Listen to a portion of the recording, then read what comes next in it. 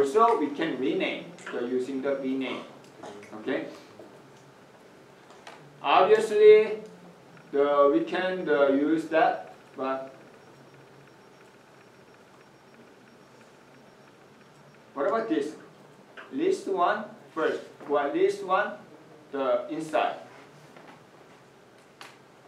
Can we change the order? Which means when I project, so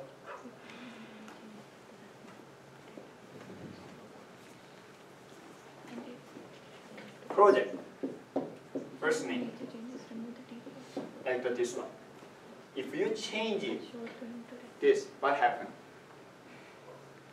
LM, but LM is actually not here, so you cannot change it. The order is not commutative. That is mentioned here. Okay, then. So this is an example of the duplication. So output of the last name, first name, and the salary of employee. How many tuple? 1, 2, 3, 4, 5, 6, 7, 8. So it's an 8 tuple. However, if we select the sex and salary, it's not 8. 1, 2, 3, 4, 5, 6, 7. Why? Because male and female. Female 25. Female 25. So Joyce and Elisa are duplicated. So automatically remove such a duplicate data. So relational algebra expression is a combination of such a number of operations. Not only projection and selection, but any operation that we are going to see. Later, it will be considered as the duplication. Okay, several the easy one we will cover. So it's a rename. We already saw the rename. Okay. So then, obviously, such a relational concept came from what? Set theory. It's a mathematics, which means we can get all the benefit of mathematics, the set theory, like any set operation. What kind of set operation do you know? Union, intersection, minus, whatever. These operations automatically possible in the relational operation, like the union operation. The union, we always use the U. Sometimes it's called cup and cap. Okay, whatever the name is, this is the symbol of the union. Okay, but you should be careful when you union two. So there are two relations: the A, R, and S. What is R and what is S? This is the relation, and this is another relation. So when you combine union, their attribute, number of attributes should be the same. Otherwise, you cannot union. That makes sense? Okay? One more thing is, it doesn't have to be the exactly same name, same data type of the attribute. At least type comparable. What does that mean, type comparable? It is easy to explain to the computer science student, but it is very hard to explain to non-computer science student. Because you are computer science, you understand type comparable. Some of the data is you can automatically change it, like the casting in the Java program. Okay, automatically change it. Even though 111, if that is the string kind of type, it can be used as the string. But if date and the number, it cannot be type comparable. That is so at least the type comparable. So number of attribute left hand side, number of attribute right hand side should be the same. Plus each of them type comparable. So that is the condition to union. Okay, so we will see example. So I want a union student and instructor, student and instructor. Even though their names, attribute name are different, FN, F name. Is it the problem? No, it doesn't matter. Number of attribute 1, 2, 1, 2, so it's the same. And their type is it's a name inside, so it's not a big problem. If you are not sure, you can change the name. rename Fn to the F name, then union. But in this case, you don't have to do that. Just combine into one. One more thing.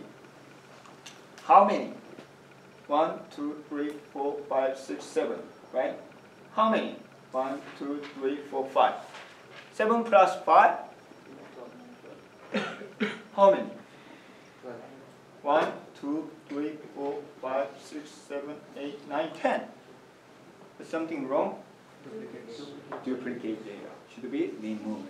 That's another difference between the SQL and SQL. I will explain later. SQL consider both of them, duplicate data and non-duplicate data in the SQL. So anyway, in the relational model, we ignore the duplicate data. That is the reason we have only 10.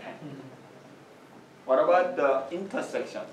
And what about the minus? I don't have to explain the meaning of that, so you can do the operation as you imagine. Okay, I'm not going to explain such a thing. However, is there any duplicate data issue?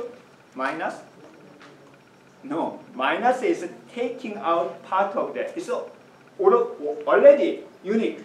Then after you take out part of that, it's still unique. What about intersection? It's already unique. Already unique. Common data, automatically unique. So you don't have to worry about the uniqueness. Okay.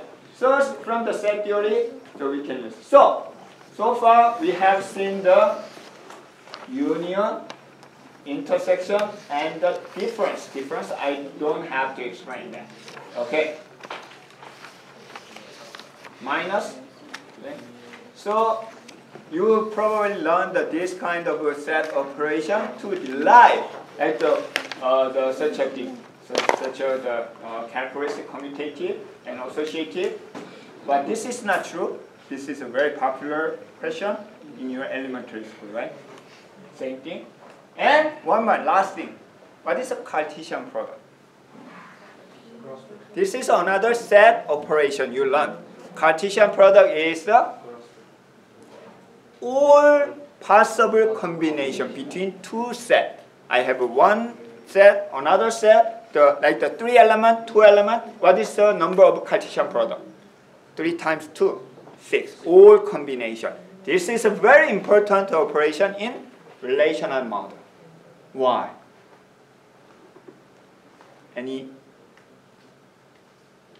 Because relational model, any database model, hate duplicate data.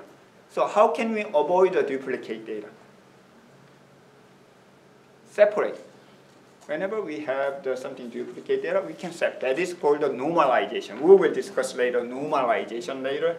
So it's just separate the data. That will be easy. But problem, if you separate the student data, the teacher data is over there and parents data over there, but I need to access the student name and who's teacher and who's parent name.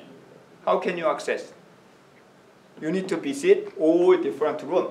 You need to visit all different relations. How can you visit all different? In terms of relational operation, Cartesian product. Okay, that's the only way actually to combine. Okay, but it's very expensive. So key part is how to reduce the cost. We will see. That is eventually. Have you ever heard about the join operation in the SQL? That is the very useful. Whenever you need join, join, join. However, join is one of the most expensive operation. You should be careful. Okay, so we will discuss more later. So from the Cartesian product, then continue to the relational operation. Anyhow, anyway, we will have the exercise lab the next week. Even though we do not cover the SQL part, so we will have the exercise lab. You can directly learn the exercise lab. Any SQL doesn't have. Okay, I tried to catch up, but we will see in the next week. Unfortunately, I couldn't cover, so no homework. Okay. See you next week. Yes. Do we need to know about project phase 2? Phase 2 what? Of project. Do we need to know anything about project phase 2? Which we need to submit in 2 days? Oh yes. So it's